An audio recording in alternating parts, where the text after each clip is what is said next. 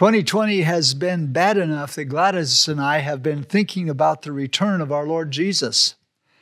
Let me remind you of some scripture regarding the end times.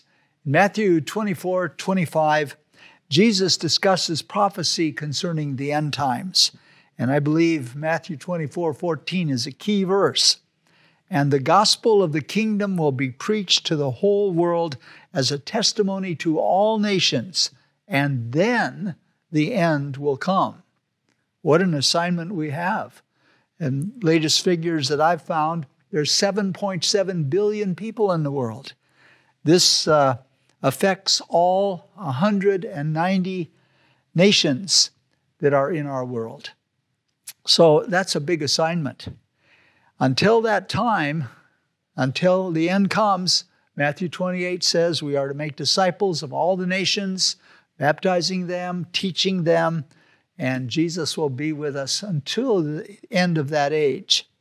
The burning question is we are responsible for our generation and its evangelization. We don't have to worry about next generation or the last. This is our time. And we have great opportunity to reach the world for the Lord Jesus Christ. With the means to travel, multiplicity of tools, internet, television, radio, all different tools that we use today, a motivated global workforce, and the information we need to identify who are the most needy, studies of people groups all over the world. Above all, God gave us clear directions as to what we are to do, and we have the Holy Spirit to empower us to do that task. Will we grasp this opportunity or miss it through our indifference and disobedience? Will the church rise to the challenge, or will we slide into another decline?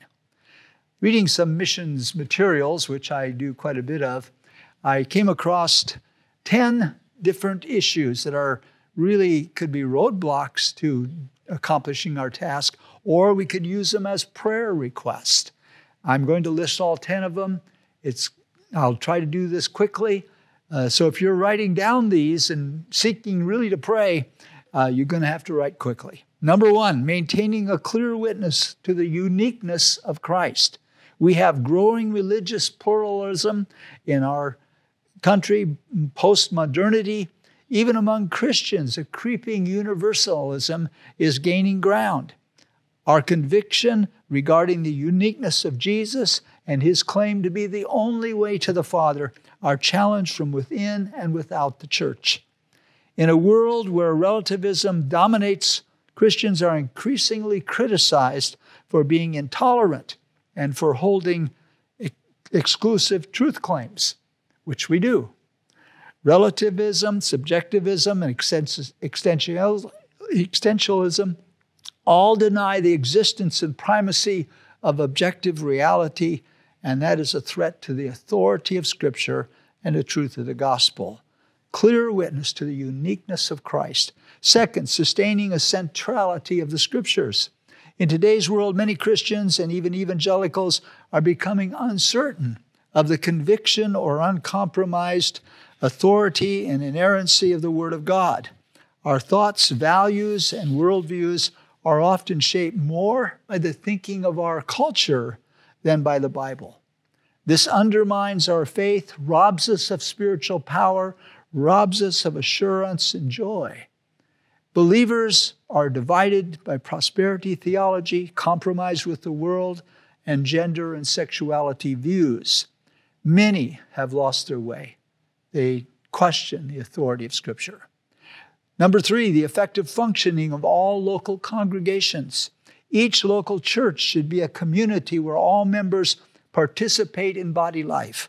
Each member has gifts to contribute to the building up of the whole, and yet rarely do congregations function in this way. Mobilizing the laity remains a huge challenge for most churches. All kinds of ministry forms, restorative movements are being tried. We need to pray that each unique congregation might serve to build up believers, draw the unchurched, and glorify Christ. Even when the church fails in this duty, nominalism prevails, and the average believer would rather watch than get involved. Number 4, leadership development is a crucial bottleneck to church growth. There's a worldwide lack of men and women who are truly called by God and deeply taught in the Scriptures to lead the churches. People willing to suffer the burdens and responsibilities of leadership for the sake of the Savior who redeemed them. Leaders need to be constantly developed.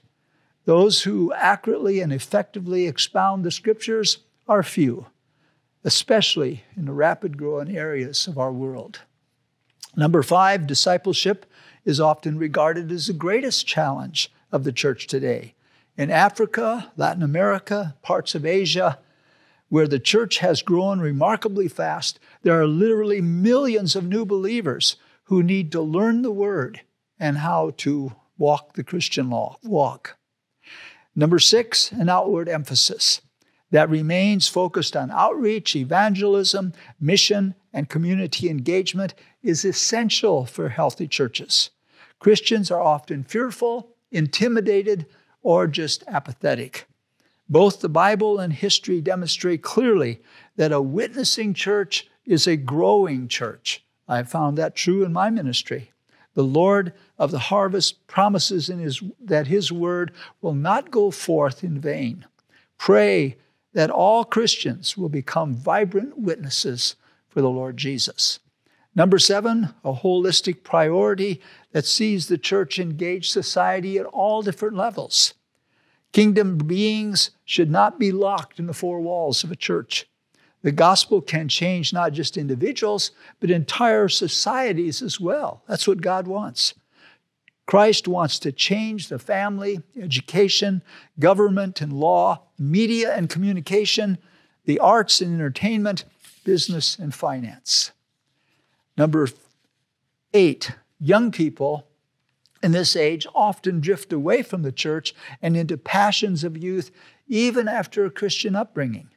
The temptations of this world are more accessible than ever, and the pressures that are placed on believing young people are intense.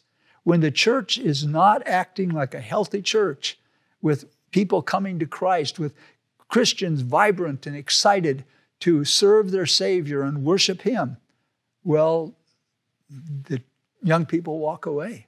They want to see a church that's alive. Number 9, the vitality of Christian spiritual life, both privately and corporately. This is referred to often as a renewal, revival, awakening, or transformation. The emphasis is on the godly character and humble submission to the third person of the Godhead. What matters is the need for the Holy Spirit to be active in our spiritual lives every day. Number 10, the rise of the level of persecuted Christians. Christians no longer operate from a position of power and privilege like they have in the past. The world has changed, and much of the world, Christians suffer some kind of persecution. Bible-believing Christians are subject to even more due to their commitment to making converts and their insistence on the uniqueness of Christ. This seems to be normal for Scripture. We find it in 1 Peter telling us that we will suffer for our faith. We need to pray for each other, encourage each other, and stand fast even in the face of danger. There's much to specifically pray about. And I believe this is a concern for every Christian, every church. It's a concern for every missionary statesman that is looking over a whole people group or another country. It's a concern for you and for me. This is the centrality of what we are to do, our assignment on earth. And we need to pray and think about it seriously. I have one other suggestion. Get more informed about global missions. Regularly, you have seen the church printed materials, sometimes like this. I printed this off, www.missionconnection.com. And we've been talking about that, trying to inform you about it. It's getting close. It's the 15th and 16th, Friday evening and Saturday, not this weekend, but the following weekend. You can still get online. You can still register. There'll be 100 workshops, 100 presentations from different missionary groups that you can check into. There'll be the plenary sessions where you will find special speakers from around the world and good worship experience. Really something to help you be informed. If that doesn't help you thinking about missions, there's something broke in you because it's that good. So I encourage you to do that and then have a little watch party. I don't know how much we can do with the COVID thing, but Gladys and I are going to have a little watch party. 2 of us, but that'll be good. And all of us can do that right in our home. Let me pray. Our God, we do thank you for having something important to do. Our life is not just something to spend and get through and hope to have the least amount of problems. Our life is given to you as a sacrifice as soon as we trust Jesus Christ as our Savior. There's a whole world out there waiting for us, billions of people, and lots of land to live in. And we need to reach our world so that every Christian, every person has an opportunity to make a right decision about Jesus Christ. We thank you for that purpose. We thank you that you have given us your Holy Spirit to live within us and to empower us. And we thank you for everyone who is coming to faith in Jesus Christ. We pray in Jesus' name, amen.